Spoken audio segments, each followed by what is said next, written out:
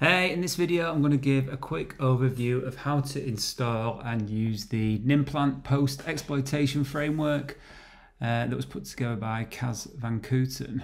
So this is a really cool and easy to use tool that's written in Nim. It contains some lightweight implants that allow you to install them on Windows hosts, and also has a really nice looking graphical interface that's really easy to navigate and allows you to interact with any host that you've compromised. So we'll start with the installation. So what we'll do is you need to go to the GitHub here. I'll include the link in the description. So we'll just copy the URL here and we'll do a quick git clone. So that's quite quick and clones into the NimPlant directory here. There are some additional requirements here that you need to install. Super easy to do. So the CD client here. So this is to install the required packages using the Nimble Package Manager. I'm not going to do that. I've already done it. And again, there's some additional requirements here for the NimPlant server. And then if you're running it on Linux, which I am, you'll need to install MingW here. But again, super easy to do. You shouldn't have any issues with that. So what we'll need to do is if you just do a quick ls in the NimPlant directory, you can see you have this config.toml.example file. So this is the configuration file. So what we need to do is make a copy of that to the same directory, and we'll just edit that now to configure the implants that we're going to compile. So what we need to do is you just go down to the part where it says to configure the listener IP. This will be the host that you're using for your NimPlants are going to call back to. So in this instance, it's going to be my Kali Linux box. So I just need to put the address that I've got configured for my local virtual network. And what I think is quite cool as well is if we scroll down to the bottom, you can actually configure a custom user agent as well. So then by default, it's set to NimPlant C2 client. So again, if you're trying to hide amongst the noise of an environment, an organization's environment, maybe their proxy traffic, you'd want to put in something maybe it looks a little more realistic. But I'm going to leave it as it is for now for the sake of the demo. So let's get that saved. So what we need to do next is compile the binaries that we're going to use for the implants. And the easiest way to do this is by using Docker. So again, from the main page here, locate this part here, copy it. And we just want to run this as sudo, hit enter. And that's going to take a minute or so just while it compiles the binaries. So there's some shell code, there's a .bin file, there's a Windows executable, and there's a DLL file as well. This is going to compile for us.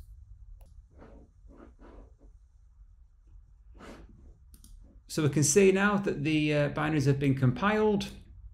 So what we need to do now is transfer one of these to our victim host. So it tells us here where they are. They're in client bin. So if we just navigate to that location and do a quick ls on there, we can see they're all there. They've all been compiled. What I'm going to do is just stand up a quick HTTP server and then copy them across to my Windows host.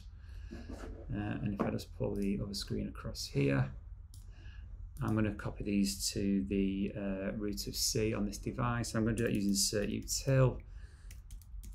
So I'm going to use certutil.exe -url cache -f http, and then I want the IP address of the Kali host where those files are hosted.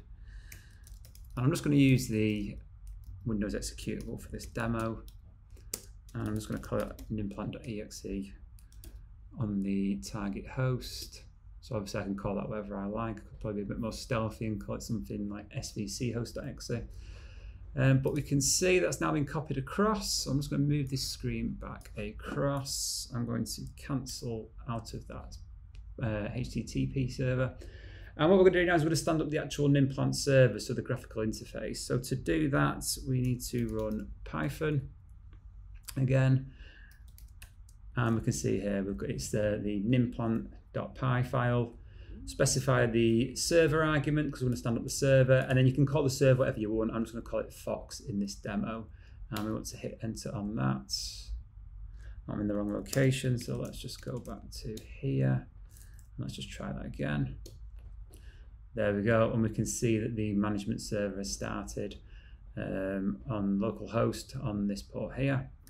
So if I right click on this and do open link, we have the interface here. On the left hand side, we have a couple of tabs here. So we have information about the server that I'm running. So I can kill the server from this location if I want to. We have the IP address of where it's running from. Some information about the NimPlant profile and the default user agent that we're running. What you can do is when you're interacting with hosts, you can download files from the host. So if you do, they will appear here. And then we have information about the actual implants that we've installed. So again, if I just bring this other screen back across, I've got my implant here. I'm just going to run that as admin. And we should see this appear, which it has done. So what we have here is we have a unique ID for the implant. Each one has its own, obviously, unique name, and we have its number here. It's the first one, and when we last saw it, less than 5 seconds ago.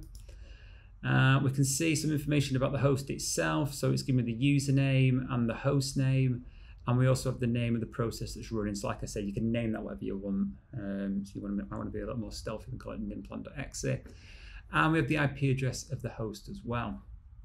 So what we can do is we can click on this, and this will bring up the console. So what we can do here is run some commands. So first of all, I'm just going to run help. Again, I'm not going to go too in depth on this. I'm just going to run some basic commands just to sort of demo the tool and how it's used. But like I say, we've got quite a number of useful commands here, so we can cat out some contents of a file. We can do some navigation around the file system. We can download some files. We can check what AV is running on the host. I think that's quite cool, quite useful. You know, for the sake of the demo, let's just run. Okay, we'll just run host name for the first one. It is a bit of a delay once you've hit enter. It does take a few seconds before it comes up. That one's actually come back quite quickly. So we've got the host name there. What we can also do is we can take screenshots of the host. So if we run that now, hit enter on that, and we can see it's been saved locally. So that will now appear in the downloads location here. So again, we can just click on that and download the actual file and view it, which is quite handy. We can create directories. So maybe you want to create a staging directory for some additional malware or some additional tooling that you're going to install. You could create maybe a temp directory. We also have info about the actual implant itself, so we'll quickly run that. And we can see there we've got the, what have we got here? So we've got the ID here. Does that match up with what we see on the main implant thing, CRV? Yes, it does. So we can see here that's the unique ID for the implant. Again, the host name, the IP addressing. We have information on the OS bill, which is quite useful. And what else can we do here? What we'll actually do is as well, well, again, you can see you've got things like wget, really useful if you want to start downloading additional files. But what we can do is if I just do a print working directory here, and we can see we're in the root of C. So what I'm going to do is just navigate to the desktop here. So let's do users.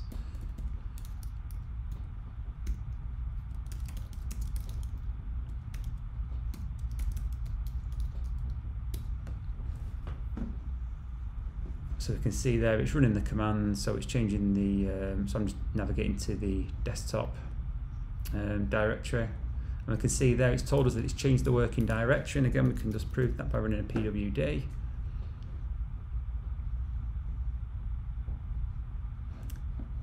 And what we can do is have a quick look at what's on the desktop.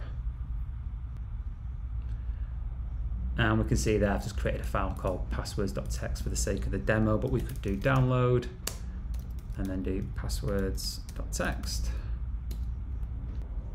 And we can see it's now been successfully downloaded. So again, click on the downloads tab with the passwords.txt file there, and then we can open this up and view it. So quite cool, quite useful, and just super easy to use. I just think it's a really nice tool. So again, just a quick video there that I've put together on how to install the tool, how to easily use it. As usual, thanks for watching. Drop a like, subscribe to the channel if you think it's of use, and I'll catch you guys soon.